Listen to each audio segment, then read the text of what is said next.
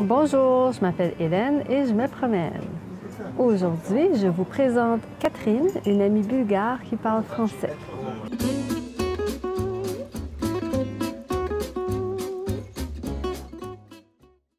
Donc aujourd'hui, on est à Sofia dans un petit bar qui s'appelle le Art Club et c'est une rencontre pour des gens qui veulent pratiquer le français. Donc en fait, on a plusieurs personnes qui parlent assez bien français, beaucoup mieux que moi, je parle bulgare. Et je vais poser des questions un peu à Catherine. Donc, comment tu t'appelles? Je m'appelle Catherine. Et tu parles français? Ah oui, je pense que je parle français. Et pourquoi tu parles français? J'ai commencé à étudier le français il y a 10 ans dans l'université. Pourquoi?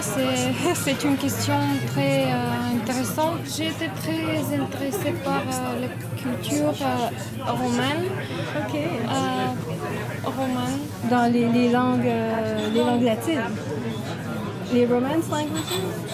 Oui, les langues latines. Ah, les langues latines. Donc, italien, français. Oui, okay. Et particulièrement le français. OK. Alors, une petite mise au point. Catherine avait raison.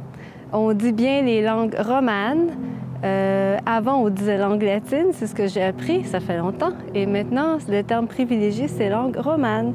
Donc, merci Catherine, j'ai appris quelque chose. Est-ce que tu vas passer du temps dans un pays où on parle français? Oui, j'ai été à Paris pour un mois, en 2013. Des cours de français, tu m'as dit? Oui. Ouais. Et donc, l'expérience à Paris, c'était bien? Oui, c'était très bien pour moi parce que quand j'étais là, j'ai parlé avec des francophones. J'ai rencontré beaucoup de personnes étrangères. Plus des Espagnols, plus des Japonais aussi. À Paris? À Paris, oui. Wow. Et ils parlaient français ou anglais?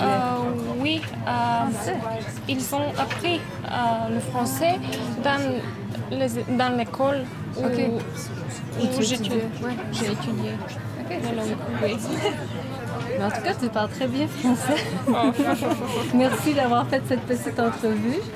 Et, je vous en prie. On va voir si quelqu'un d'autre ose parler devant la caméra. Merci Catherine.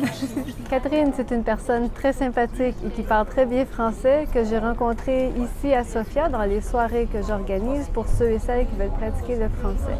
Si vous aimez ce format d'entrevue avec des francophones, écrivez-le dans les commentaires et je vais vous en faire d'autres.